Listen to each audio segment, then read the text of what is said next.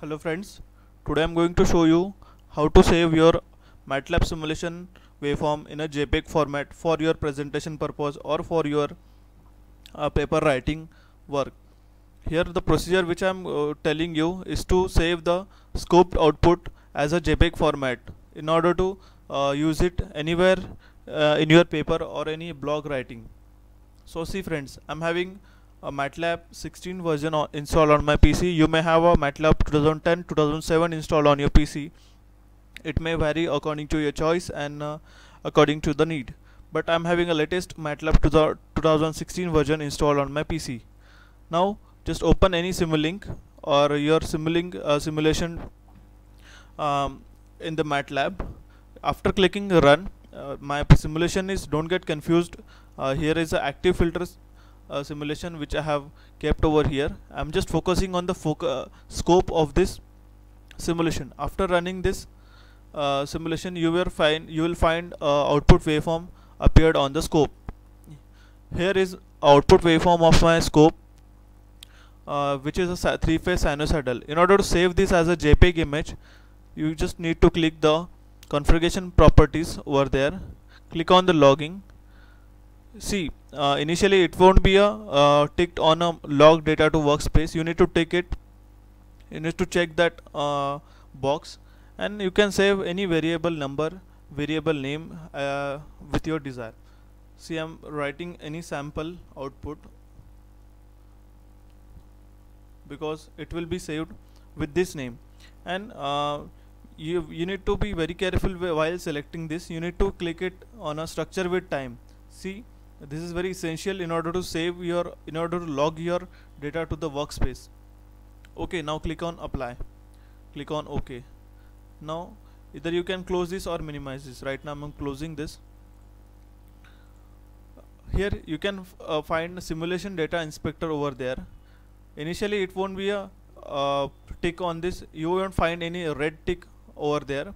You just to click over there, you will find any, new plane will open. Close this. Now click on the arrow over there and tick on this send logged workspace data to the data inspector. Okay, you will find a red dot. That red dot also signifies a recording mode. Okay, now click on the run. It will take a while to run my simulation. The time may vary according to your simulation complexity. You may find your simulation will run in a shorter time. It is just because I have used a lot of components and parameters in my simulation, so it is taking time. Let it complete. See, you will find this red dot over there.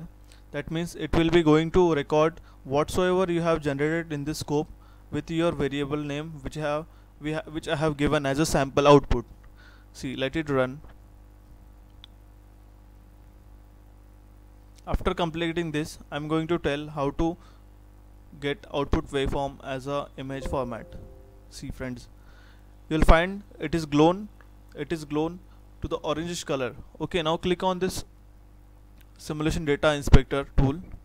You'll find a waveform obtained over there. See friends, you can click any of the waveform which you desire, or you can untick any of the waveform which you don't want for further. See, I'm ticking this 3 of the waveforms over there. Let me complete this. See, you can see on my first initial attempt I can get these 3 waveforms. If you want 2 waveforms, you can continue with this, but I am taking 3 of them. And I'm as of now, if I had to save this waveform, just click on the send to figure. A new window will pop up. This window is a editable pop-up. Here you can easily edit the waveform. In order to edit this, go to the edit, go to the figure properties. Here you can see a new window will pop up. Click on any waveform which you need to highlight or which you need to change the color. If I have to change this color to the black, if I have to move its thickness to the darker or more darker, and you can also label this as a any x quantities like voltage. See, it will appear,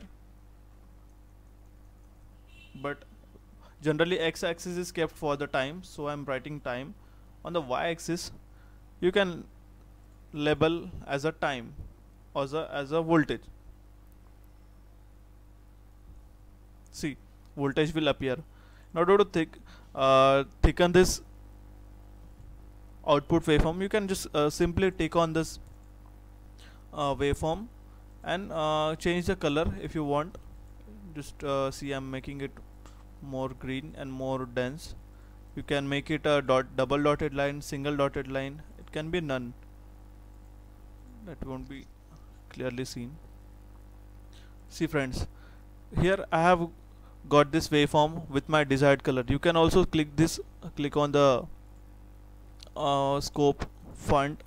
You can also change this font of this wall text which you have written over there. Here are some extra figure properties. If you have to plot the z level, x axis, y axis, you can do that. You can also change the color of this axis. You can get it dark, you can get it grayish, depending on your own choice. Okay, in order to finish this as soon as possible, in order to generate this, I'm just quickly going through it. Okay, so right now the waveform is generated with my own desired color and with my own desired thickness. So if I have to save this, okay, I will going to the edit mode and copy figure. Now the figure which I have generated is copied. Now open any paint or any PowerPoint presentation where you want to save this. Okay, now place Ctrl V. See friends, your image is saved. You can save this wherever you want. Okay, click on any Jpeg. See, okay, now it is saved on my PC. Okay, just minimize the whole content, whole pop-up windows over there. See friends, you will get an output waveform. Okay, now you can crop this, you can do anything with this waveform, or you can edit this in your presentation, okay, or in your paper. So here's the procedure. Similarly, you can close this window, open this tab, and you can select one single waveform, or double waveform, or the any waveform from the 3 output waveform. This is the detailed procedure which I have told to you, and this will give you the clear idea of how to save the output waveform as in JPEG format. Okay, so thank you friends, thank you. If you like this video, please give it a thumbs up, and if you like my channel, click on subscribe. Thank you.